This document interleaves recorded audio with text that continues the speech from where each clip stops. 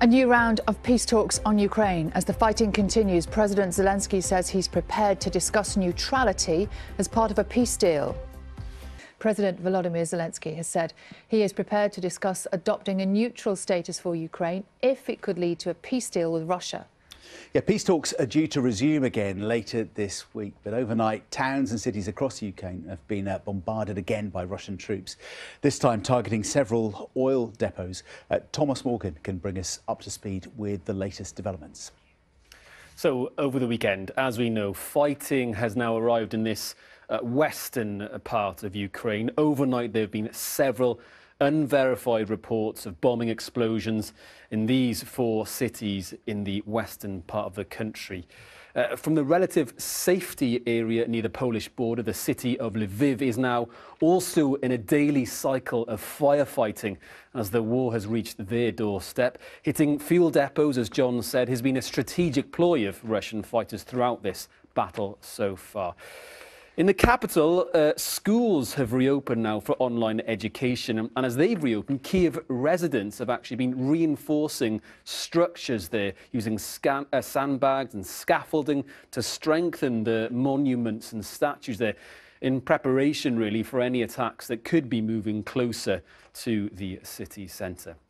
Now, if we move now further east again, where the fighting has been most intense and most devastating, in Mariupol, the port city down in the south, negotiations are underway for humanitarian rescue of the 170,000 or so civilians remaining in that city, where the shelling has been constant.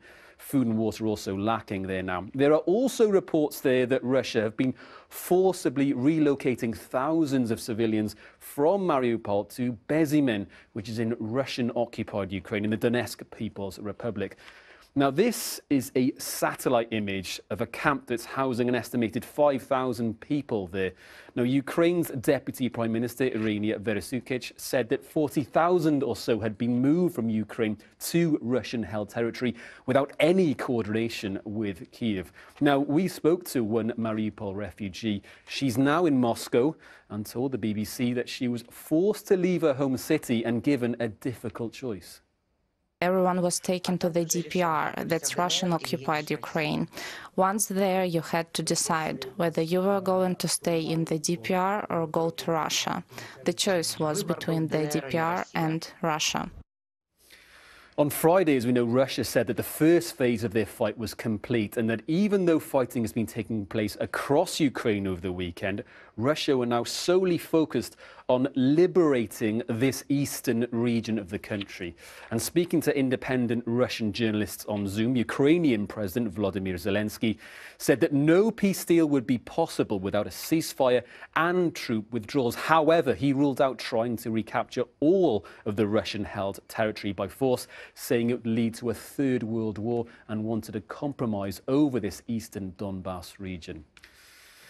Now, as the fighting has been continuing in their home country, there was an emotional and, quite frankly, a mesmerising performance by two Ukrainian figure skaters in France over the weekend. Through the morning's front pages, and we'll start off with the Financial Times. They report on the US Secretary of State, Antony Blinken, trying to soften the remarks that were made by Joe Biden, where he seems to suggest that President Putin could not stay in power in Russia.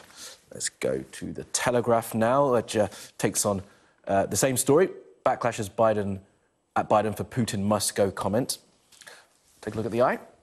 Now, they report on the line that we brought you earlier that Russia is trying to split Ukraine into two parts, like North and South Korea, says the Ukrainian official who has been quoted there. The Guardian now, same story as its main story, but they also have the line there about plans for a big shake-up of English schools being revealed. The Times, same story again about the potential division of Ukraine, and as you can see there on the sidebar, AI Hospital forecasting will reduce waiting lists, so more tech being used in the NHS to try and bring waiting lists down.